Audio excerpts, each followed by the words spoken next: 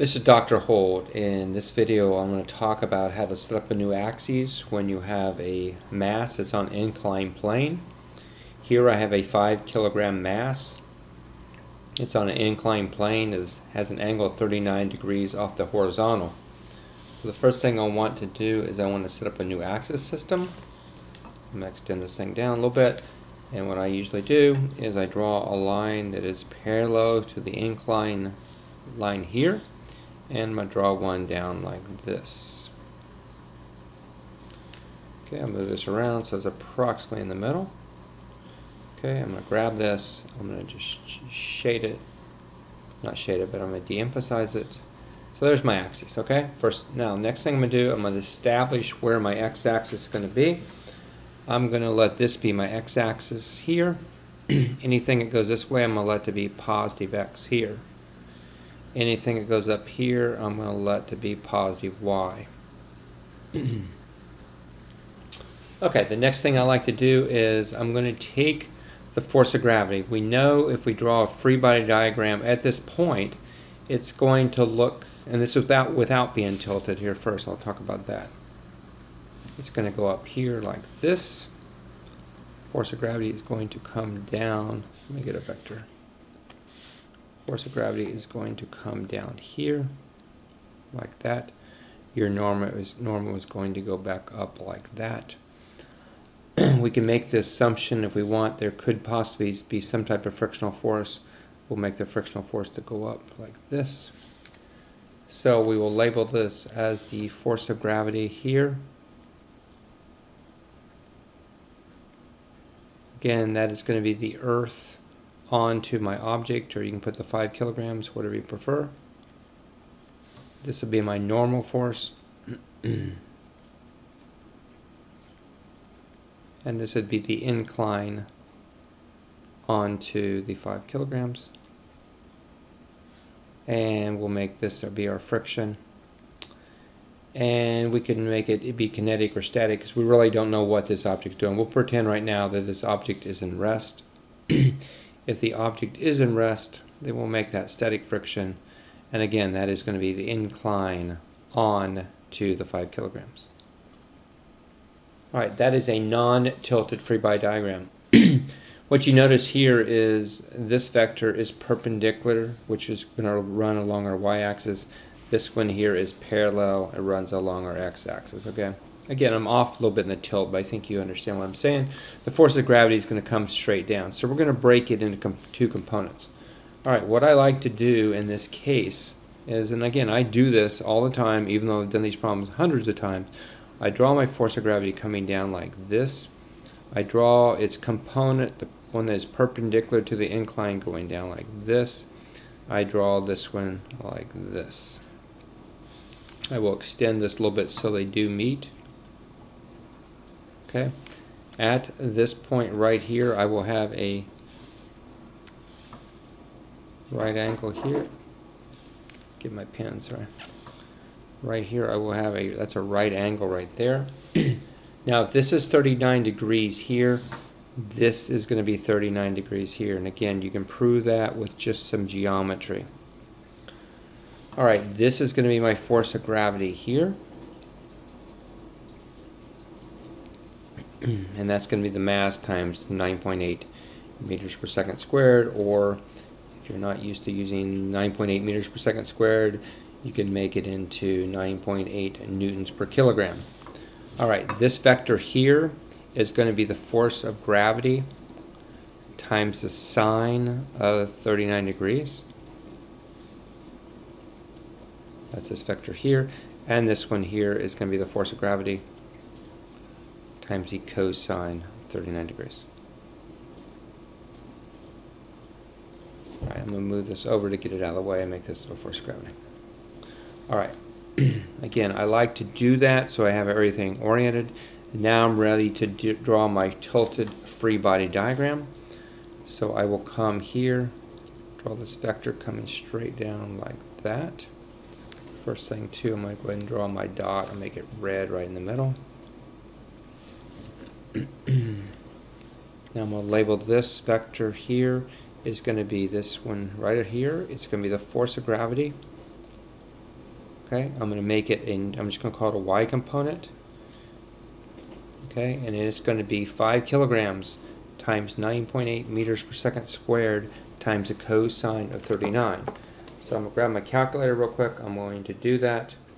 I'm going to take 5 times 9.8 times the cosine of 5.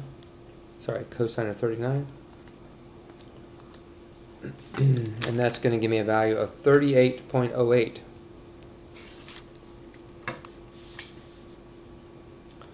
38.08 newtons. Alright, we're going to go ahead and show this one here. That's force of gravity times the sine of 39.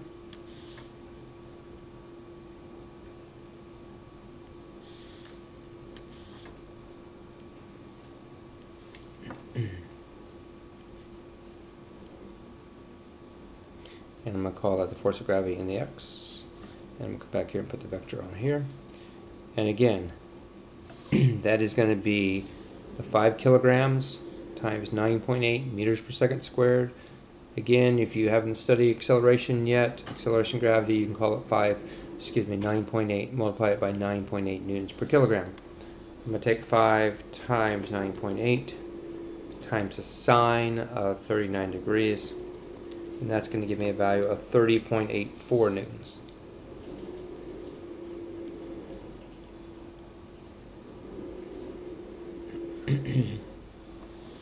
Alright, we will draw, this is going to be my normal going back up. Again, that is the force of normal. And that is going to be the incline onto the 5.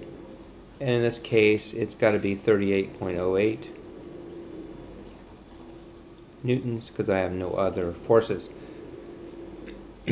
Alright, now, if this object is not moving, then I would have to have the static friction to at least, it'd have to come back and match that. So my static friction in this case would equal to 30.84 newtons. Alright, now, with this problem, excuse me, if, for example, let's say that we knew what the mu value was. Say the mu of S, coefficient of static friction in this case was, let's make it 0.40, for example. Okay, we know by definition that the static friction max, it could be, would equal to the normal force, which in this case is going to be the 38.08 newtons. I would multiply that by 0.40 in this case. 38.08 times 0.4. And again, I'm just throwing this out as a scenario. That would give me 15.23 newtons here. Alright, if that was the case, then I would come back here and I would show this in the free body diagram as only being able to produce 15.23 newtons. Now the problem about this is you have 30.84 that is force going down the x-axis this way. Statics can only produce 15.23 newtons. Immediately that would disappear and kinetic friction would take over because this object is moving. It is accelerating down the incline. So I would have to calculate the kinetic friction here. And again, I would have to know in this case what mu of k was to find out what the kinetic friction is. And by definition, the kinetic friction is going to equal to the normal force again. In this case with 30.08 times mu of k. That would be my kinetic friction. Alright, so this is how you set these up on an inclined plane. Again, you can draw one free body diagram that's not tilted like this. Again, I like to take my force of gravity, I break it into the two components. I like to draw the vector coming down, then I like to draw the vector that's perpendicular to the surface, and I draw the other vector that's parallel to the surface. Notice I go tail, tail, head, head. This shows me the direction of the components of gravity. And the thing to note is if this is 39 degrees, then you will have 39 degrees right at this location too. Once you have these components defined, you can put them back into your free body diagram where you had a tilted axis where the x-axis in this case is parallel to the surface and the y-axis is perpendicular to the surface. Alright, and remember, static friction can only reach a maximum value. It can go from 0 up to a maximum value, while kinetic friction will hold basically a constant as long as the two surfaces are basically between them that have no changes as far as like the roughness, and then in that case the kinetic friction could change. But in most cases you're going to see in physics that you're going to get a mu k that's a set value, mu s is a set value. Anyway, as a short video, I hope this is useful of how to tilt the axes on an inclined plane and set up your free body diagrams. As always, I wish you the best of luck.